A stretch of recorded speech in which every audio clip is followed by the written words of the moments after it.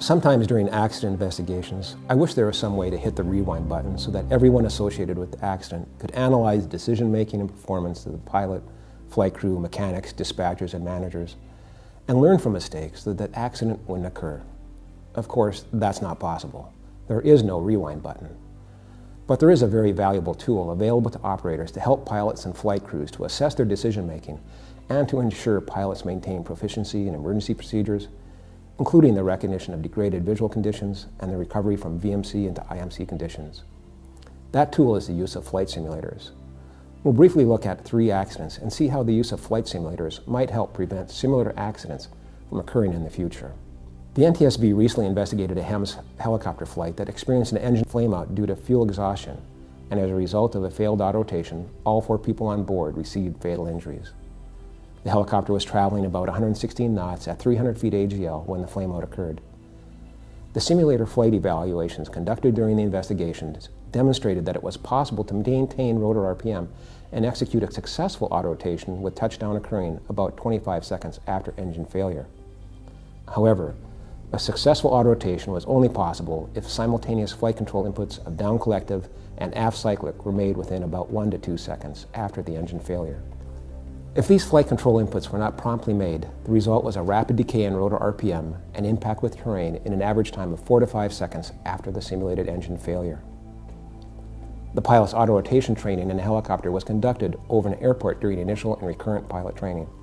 It involved lower speeds in the vicinity of 80 knots where less aft cyclic is needed to enter an auto rotation, so the practice auto rotations he performed had been less dependent on immediate, coordinated application of down collective and aft cyclic.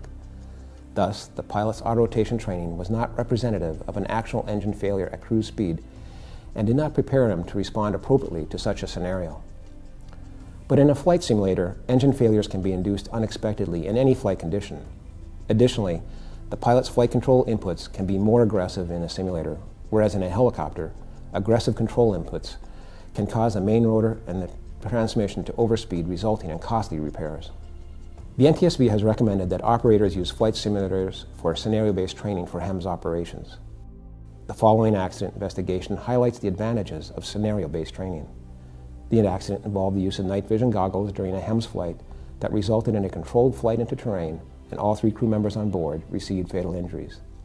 The pilot was very experienced, having over 17,000 hours of total flight time, over 5,000 hours of helicopter time, and over 3,000 hours of night time. The pilot had received NVG training in the military a number of years before he had been hired as a HEMS pilot. He had recently been hired by the operator and had passed his PIC line check and received his NVG training about a month after his PIC check. On the 3 nights that he trained using ANVUS 9 NVGs, the moon illumination was 83%, 91%, and 100% respectively. On the night of the accident, just after a week after receiving his proficiency check for NVGs, astronomical data revealed that there was 0 moon illumination at the time of the accident. Dark, rolling terrain prevailed in the accident area with ambient starlight, chemical light sticks, and infrared strobes being the only light available for the goggles to amplify. The use of simulator scenario-based training can provide pilots additional opportunities to train using NVGs in various light conditions. Using a stair-step approach to training, the pilot can experience the effect of low moon illumination and deteriorating weather conditions and its effect on NVG operations. The NTSB strongly believes that increased use of helicopter simulators for HEMS pilot training is essential to improve pilot knowledge and skills for inadvertent flight into instrument meteorological conditions. Unfortunately, helicopter accidents involving VMC into IMC continue to be one of the biggest challenges of HEMS operations. One of my colleagues investigated the following accident. The pilot held an instrument rating and had previously flown helicopters in IFR conditions, but was not current at the time of the accident. The helicopter was not certificated for flight in IFR, but had sufficient instrumentation to operate in the event of an inadvertent encounter with IMC. On the pilot's last Part 135 check ride, which occurred 9 months before the accident, he satisfactorily demonstrated inadvertent IMC loss of control recovery. On the first legs of the accident flight that night, the pilot experienced VMC conditions along his route.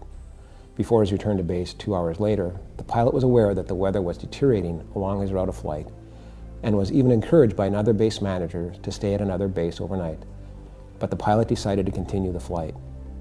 During the return to his base, the weather had deteriorated and thunderstorms and rain showers extended over the route of flight.